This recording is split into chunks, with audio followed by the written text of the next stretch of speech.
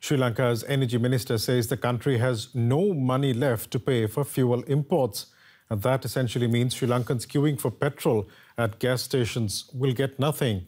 The small fuel reserve the country does have will only be released for essential services like ambulances. As the economic crisis worsens, so does the political one. On Tuesday, Parliament voted against an opposition motion to condemn President Gotabaya Rajapaksa for his handling of the crisis. Protesters have been calling for his resignation for months, but he continues to remain unmoved. New Prime Minister Ranil Wickremesinghe has warned the country has to face, quote, unpleasant and terrifying facts. In many ways, Sri Lankans are already facing them, but that's only increased their determination for change. It's been weeks, and the people of Sri Lanka are still on the streets, praising slogans and singing songs of hope. They demand a better future and a complete political overhaul in their country. A familiar face as the new premier has done nothing to assuage them. Ranil Wickremesinghe, a seasoned politician, has been appointed as the Prime Minister of Sri Lanka. He has held the post 5 times previously, but never completed the full term. While some people find hope in him, many others have their own doubts. Many distrust Wickremesinghe. They see him as being close to the ruling Rajapaksa family, who they want gone from power. We don't have any faith in the current Prime Minister, to be honest. Like, no one has faith in him given his history and given the fact that he is basically got a reputation for being incredibly wishy-washy and inept. They want to hide their corruption. That is why they have brought in Wickremesinghe as the Prime Minister. Most recently, he is remembered for shielding the Rajapaksas when he was Prime Minister in the previous government. Even as cynicism abounds about his appointment, the new Prime Minister has his task cut out for him. Needless to say, Wickremesinghe faces an uphill battle of pulling an essentially bankrupt country out of its grave crisis. He has called on all the political parties of the country to leave their political differences behind and help him rebuild the economy. That is likely a tall order. Iran Vikramaratne is a member of the main opposition party. He says his party is ready to support, but only under certain conditions.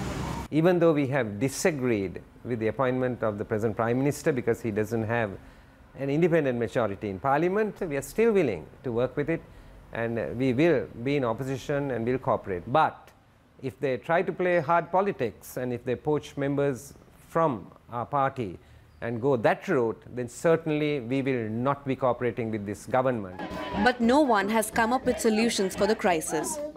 And the situation is likely to get worse for Sri Lankans in the coming months.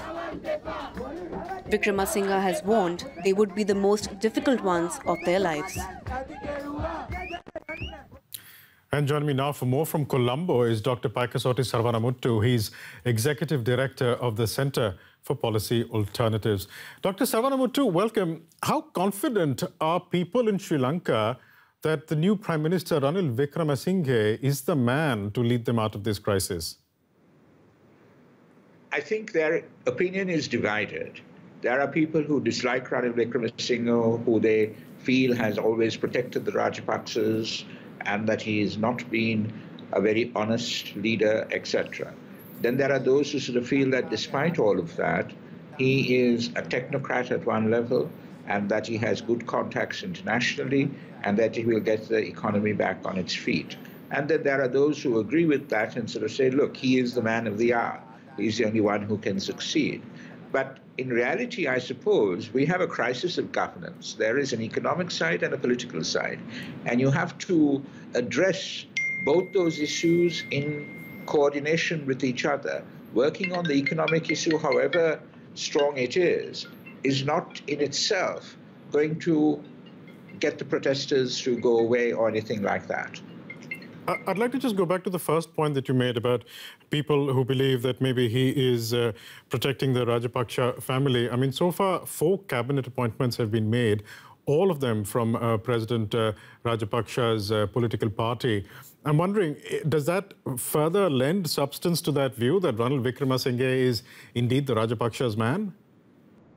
Well, I mean, he is the only member of his party in parliament. They didn't win a single seat in the last election. And what he is in parliament on is a bonus seat. So in that respect, yes, he would be seen as, giving the Rajapaksas a lease of life, in that he did not make any conditions for taking the job on. He said that the economy is in dire straits, and that ostensibly was the reason why he was accepting the prime ministership. However, once he's come into office, he has said that the 21st Amendment will be looked at, and it's been sent to the Attorney General's Department, and it will come to Cabinet. So there is some movement on the political front. But the question is it enough? And is it going to last for long enough to get the economy also on a sound footing? Let's just talk about President Gotabaya Rajapaksa. I mean, he has also talked about reform along with Ranil Wickremesinghe, and President Rajapaksa has talked about divesting himself of all of these all-encompassing powers he accumulated 2 years back. But nothing really has happened on that front, and people are also asking for him to resign. Can you help us understand the thinking behind all of this? I mean, the whole country wants reform and for President Rajapaksa to go, but he isn't complying. Why is that? I think Gotabaya Rajapaksa is not resigning despite the public clamor for his resignation, because he's not just president on his own.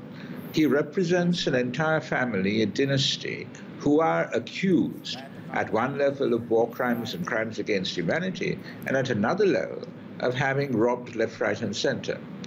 And so if he goes, he will lose whatever immunity he gets from prosecution.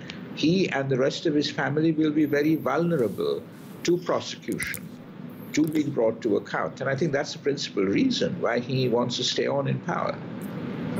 So the people want President Gotabaya Rajapaksa to go, and let's assume that he did. Would it make a difference to the situation in Sri Lanka? I mean, I only ask this because Sri Lanka, for instance, wants a bailout from the IMF, but having some sort of a stable government seems to be a prerequisite to receiving funds. Yes, under the constitution of the country, if the president resigns, the prime minister becomes president, and within 30 days, parliament should elect someone of its own, a member of parliament, to serve out the unexpired term of the president. So, I mean, the notion that there might be any sort of uncertainty and anarchy and all of that, if Gotabaya Rajapaksa resigns, is entirely incorrect. There is a process that has to be followed, and it can be followed. Now, a number of those joining calls for Gotabaya Rajapaksa's ouster are also former supporters who voted him into power. I wonder if you think there is a change that we're witnessing in Sri Lanka in terms of what people expect from their elected representatives.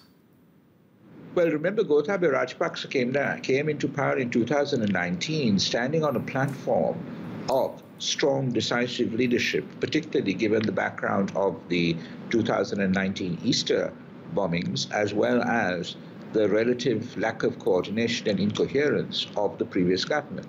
However, his sort of performance in government has not been strong or decisive. I mean, he's only spoken to the country once in this 2-month crisis, since the crisis came to a head. He has flipped and flopped on a number of decisions. And he's also shown that he doesn't have the capacity to govern in terms of understand economics, as one example. We'll have to leave it there for the time being, but thank you so much for joining us today, Dr. Paikasoti Sarvanamuttu from the Centre for Policy Alternatives. Thank you, sir. Thank you.